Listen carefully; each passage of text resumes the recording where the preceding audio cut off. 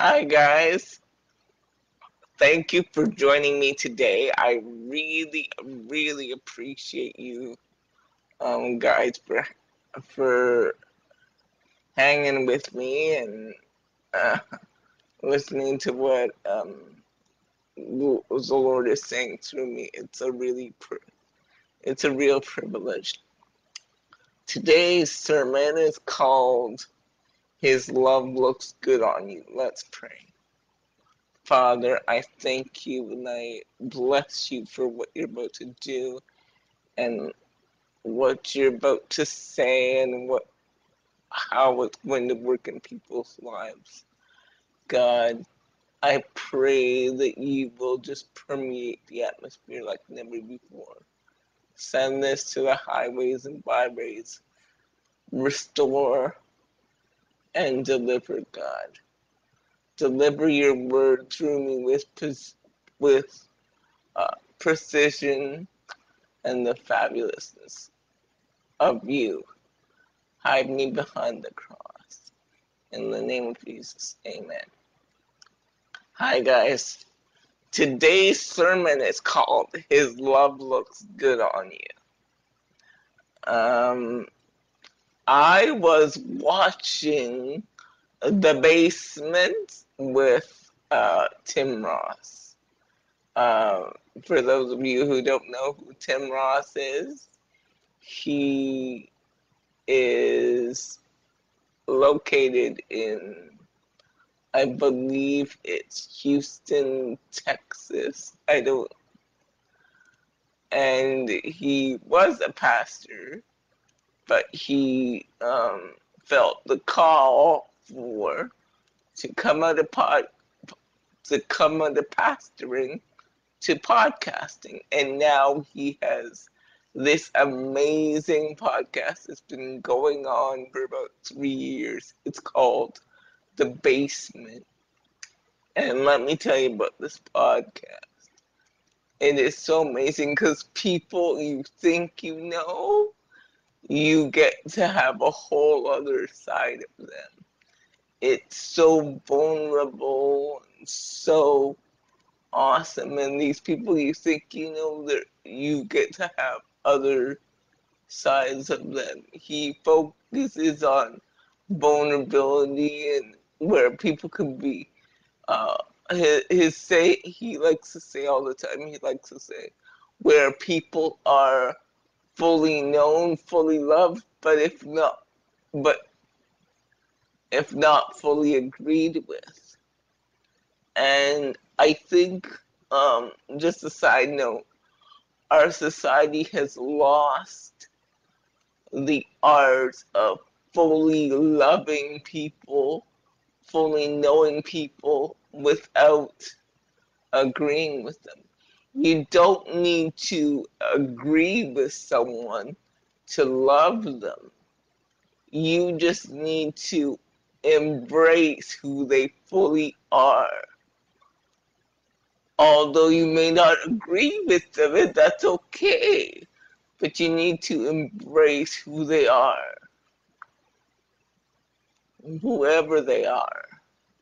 And I think we have a hard time embracing just each other as people. That's kind of what I want to talk about today. Anyway, back to the basement. So I was watching The Basement, and I was watching um, his interview last year with Torrin Wells. Torrin is a singer and he's a preacher, and he just moved in to uh, he just felt the call to pastor, and it was a phenomenal interview. Um, uh, any anyway, so Torrin was talking. I know I I've known about Torrin Wells for a while because he's partnered with My Beloved Church online Elevation Church many times, so I thought I knew Torrin Wells. And I follow him on Instagram and all that. But on the basement, he was talking about how he grew up. And a story that he was telling, stuck with me. Torrin Wells is biracial. His mother is white and his father is black. And his parents had a kind of tumultuous relationship, and where they were together, they weren't together, they were together, they weren't together. So this caused the kids to kind of move out, move in, move out, move in. One day he wasn't in their lives, and one day he was. So when his father accepted Jesus, one day he came home and said, "Let's go to church." So they went to an all-white church. His father is a big black man, motorcycle wearing, ponytail, tattoo having man. And so this was, I think, somewhere in Texas and in the South. So these people from this all-white church didn't accept his father at first, and instead of getting angry and leaving like most of us would do, he just stayed there until they loved him. He just loved them when they didn't love him back. And it was an amazing, incredible story. And I was thinking about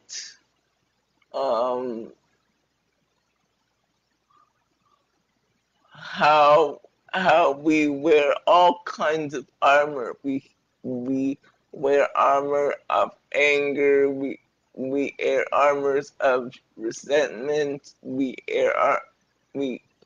wear all kinds of negative shields and armors, and we put up emotional walls so that people can't get close to us, and we uh, sometimes we put up walls because we don't want to get hurt. But as I was sitting there and watching this interview, I'm like, oh my gosh, he put on the love of God to stay where he wasn't wanted simply because of the color of his skin. And oh my gosh, that was awesome. And then this sermon was funny how it came about. I got this title pretty soon after I had done The Business of Love, which is last week. And I got the title on the Sunday or the Monday. He's like, the Lord said to me, I want this week's sermon to be, His love looks good on you. And I'm like, what? And I was like, His love looks good on you. What does that mean? And he took me back to something I love doing. Anybody who knows me knows I love to give compliments. I love to give compliments on clothes, on hair, on like somebody's personality traits and someone's, loves to give compliments on everything. And he says, instead of clothes and hair and, even inner traits, like you're very kind and you do that well and whatever. I I want people to to like they wear that beautiful colored thing that you like. I want people to wear love. And I'm like, what does it mean to wear love? When whatever clothes you're wearing for the day, most people wear the same clothes all day. Like um the ladies that do my hair, um I chose this last night, and this morning they put it on, and I will have my gray top on and my pants and my shoes, everything I'm wearing. I will have my t-shirt on, my shirt on all day, unless something gets dirty or whatever.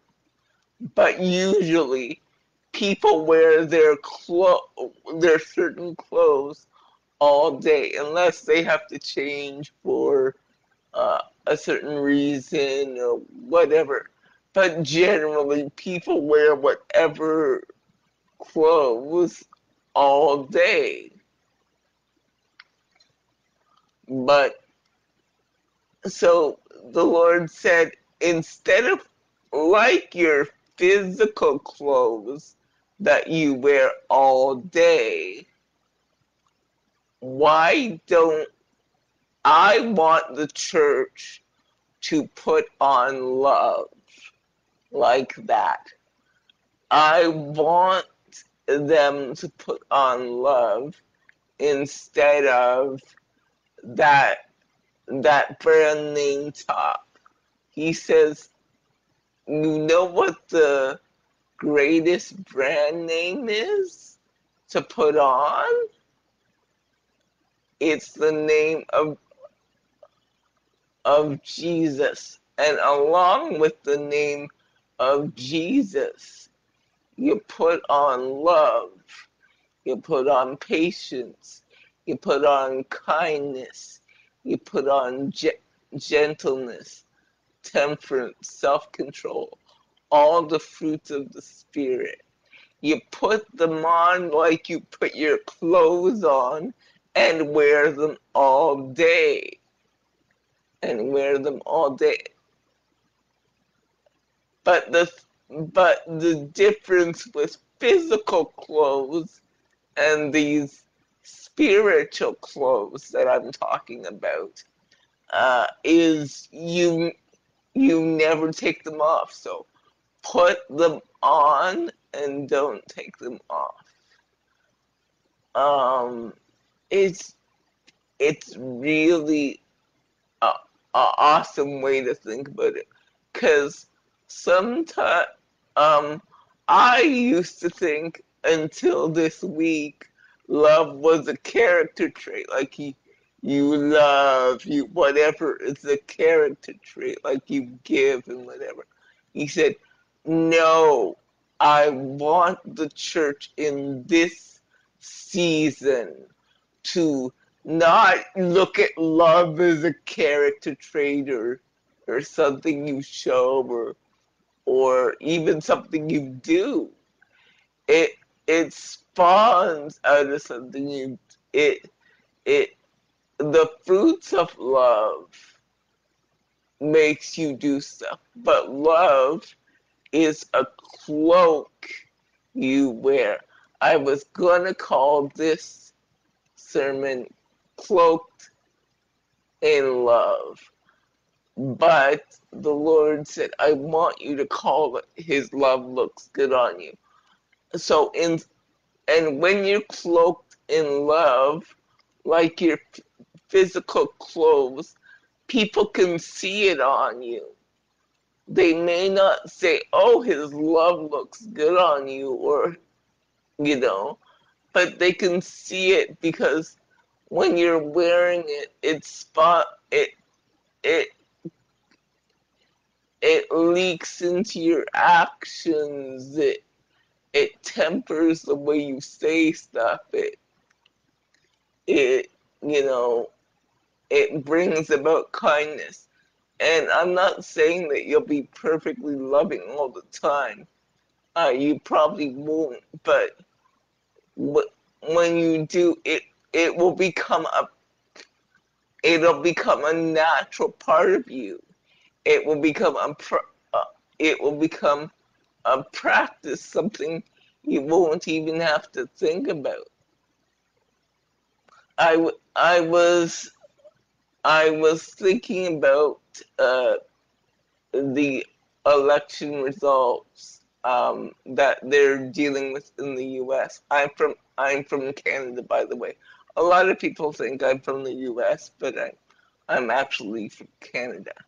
So um, so I have seen a lot of sadness and a lot of uh, whatever just because of the results of the election, and we know what happened in the other election. And you know what I began to pray?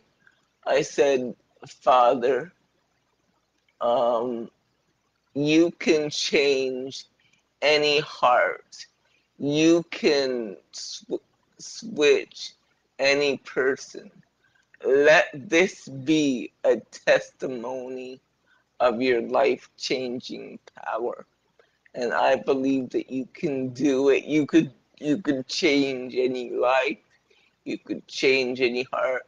Nobody's past your grace, and nobody's past your love. And I also prayed some other stuff which were less forgiving. But after I prayed those other human stuff, I began to pray for this. I'd be like, Lord, let this be a testimony of you. Change a life, change a heart, change brain chemistry, teach where we need to be taught. And that's not only for the president, that's for every leader, that's for every global leader.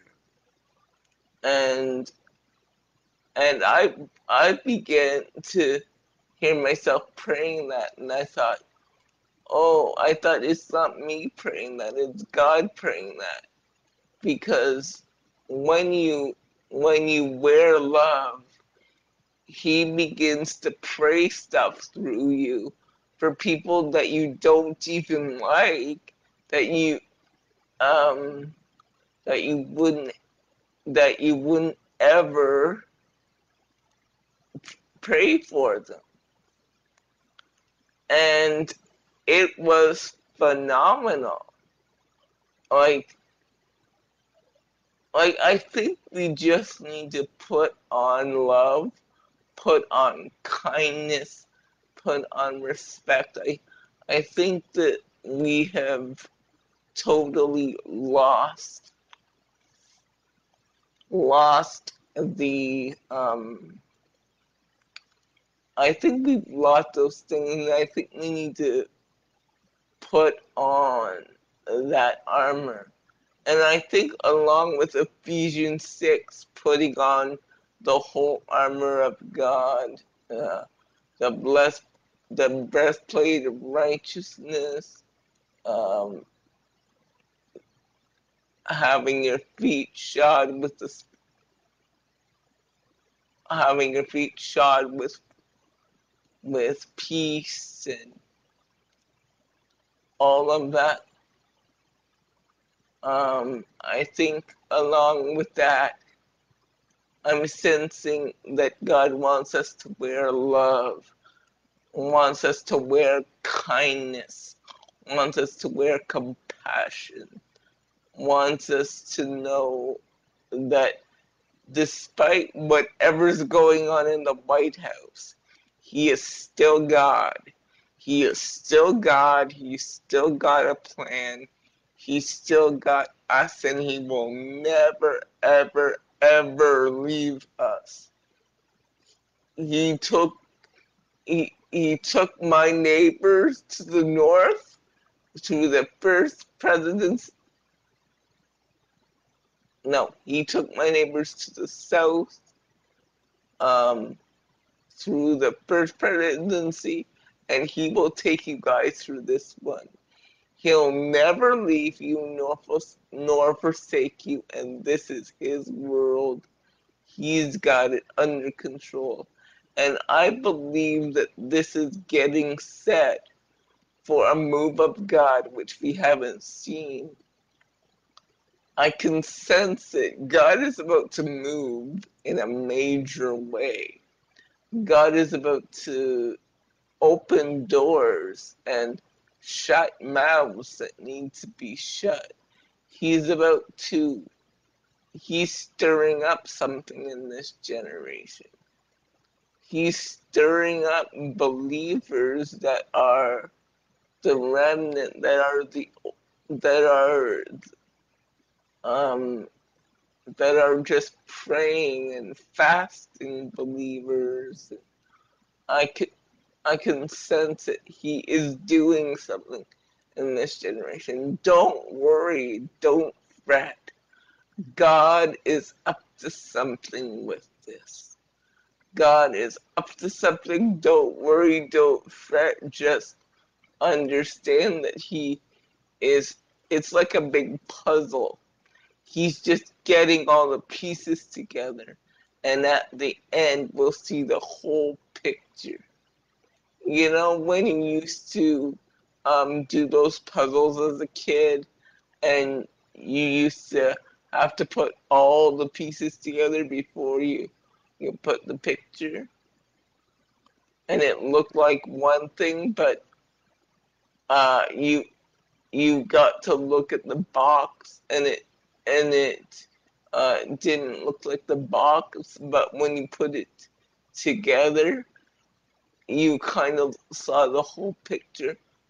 It's like a whole big puzzle, and God is putting together all the pieces, and it may not look like we originally thought or hoped on the box, but God has a plan, and it may not be the plan that we think it is, and this goes on a global level, on a on individual level, country by country. God is orchestrating everything. He has a specific agenda for the world, and it's way past any political agenda, any political person in the White House, anything. He has pieces, puzzle pieces, that he's working out and shifting together in our lives as people, in our lives as nations, in our lives as just individuals, in our lives as Christians. The the future for the church, I believe, is very bright. Is very bright, and we we just need to um uh we just need to know that God is God and He hasn't left us. And um I would suggest that every leader, every pastor, um every YouTuber start praying. and asking God, Lord, what is my place in your agenda for this world? What is my church's place in your agenda for this world? What is my place on YouTube? What am I supposed to bring? You know, a lot of people, especially outside of the traditional church um, context, just spout off about other people and criticize other people to get views. This is, if you are a YouTuber, this is a platform that you can use to reach the world. Why would you waste time talking about preachers you don't even know, or people you don't even know, or something you've heard, just to get known, or just to get the algorithm to get people to view your content? YouTube, if done right, is a powerful medium. Use it well. Use it well. Use it for the kingdom. Don't use it to tear down other people that you don't know. Use it to build up the body. We as YouTubers should be using it to build up the body. Should be using it to get souls into the kingdom. Should be using it to proclaim the gospel, not to bring down other pastors or other people or celebrities or whatever. No, no, no, no. It's not our job to do it. Let God deal with that. Our job as Christian YouTubers for our site is to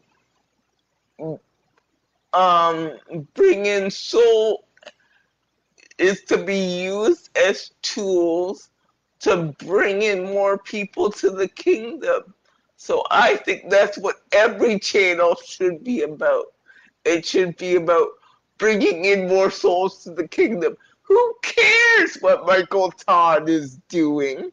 Who cares what Carl Lentz is doing? They're doing their own thing. We have to focus on the gospel.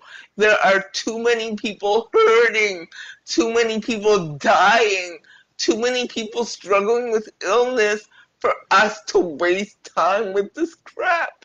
Too many people dealing with wars in other countries, too many people starving, too many people in financial distress, too many people struggling with mental illness for us to waste time with this nonsense. Don't don't use this wonderful platform to spread nonsense. Use it to spread life and love in whatever way you do. In whatever way you do. And when you do that, people will flock to you.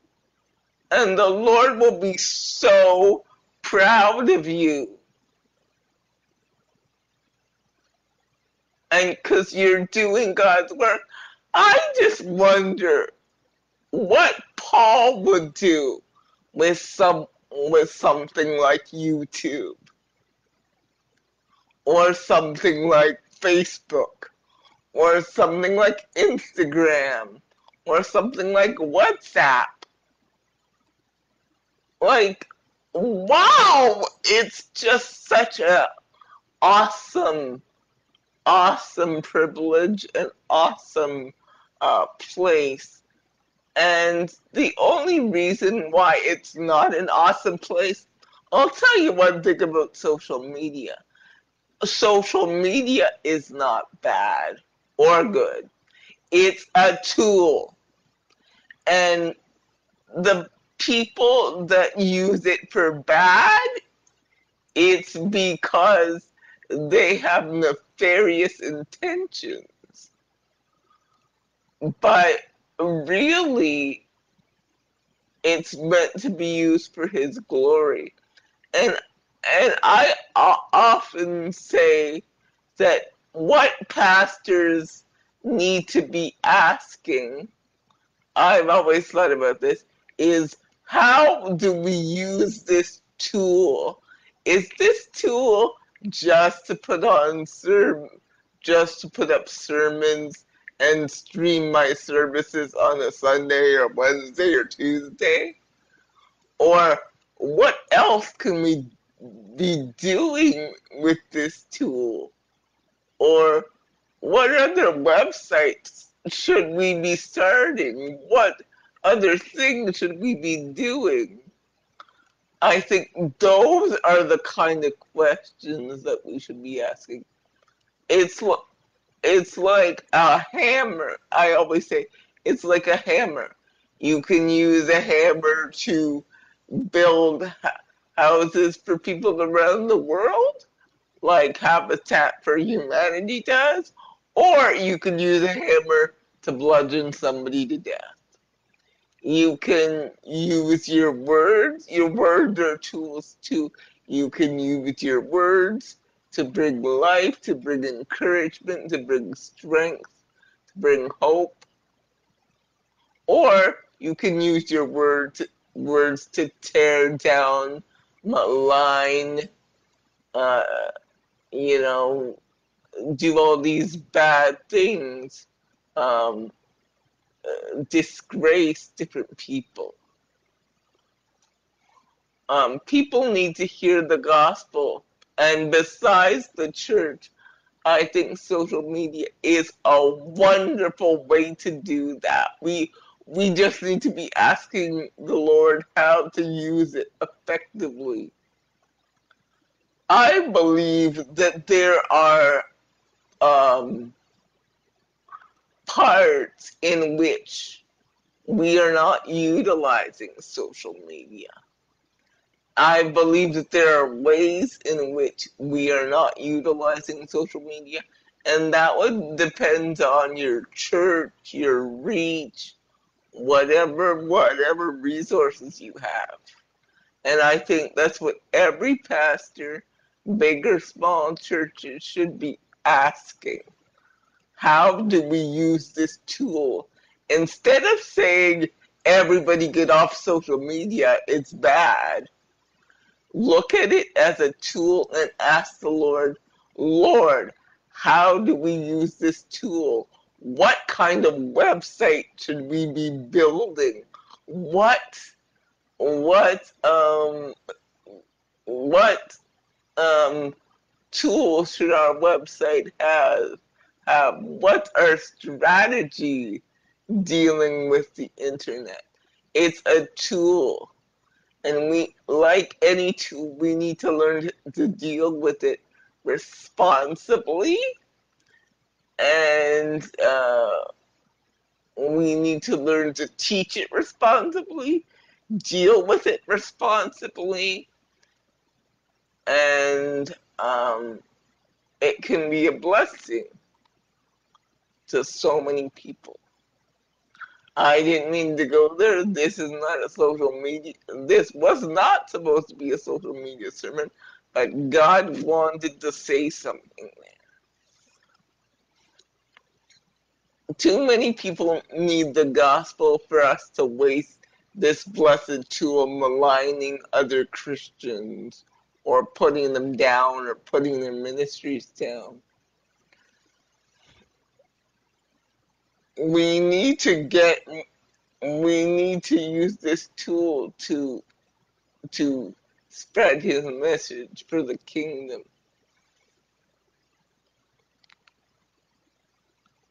Thank you, Lord. Thank you, Lord, for teaching us how to wear love. And when we wear love, it comes into our actions. Because when I put on my clothes, all people see is, well, today they would see gray and pink because my sweater is gray and my shirt is pink. So when a person puts on love, all people will see is love. And love, the clothing of love will extend to your actions. And it will change your character. Because what we don't understand about love, it transforms, it changes. We often think um, judgment and being harsh changes people. No, love does. Love is not weak and oh, whatever. Love is very strong. Love is very strong. Love has the ability, God's love has the ability to transform lives, to restore hearts, and to refresh a soul. Love is the ultimate water for a thirsty soul. And that's what we need to be offering to people through social media as well. And we need for them to comment instead of just that red shirt looks good on you. Oh, I'd love it if people would say to other people, "Oh, his God's love looks good on you," or "His love looks good on you." Oh, you wear joy like a sweater. It's awesome, man. Oh, it would be awesome if people started to comment on that. Or what people said to me over the years was, I don't know what it is about you, but it's something peaceful, something joyful. And I say thank you. Because you know why? I try as best as I can to wear peace, to wear joy, to wear love. And if people see it on me, I've done my job, and I'm so grateful. I'll see you next week, guys. Take care. Bye.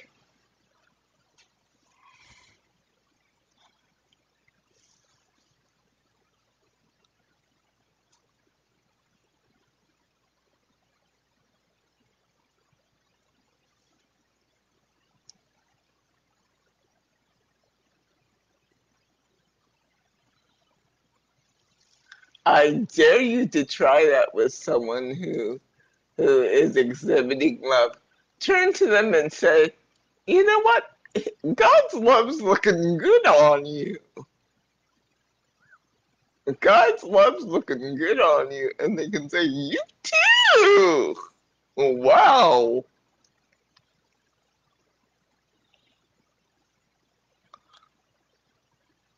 We'll talk next week, guys. Bye.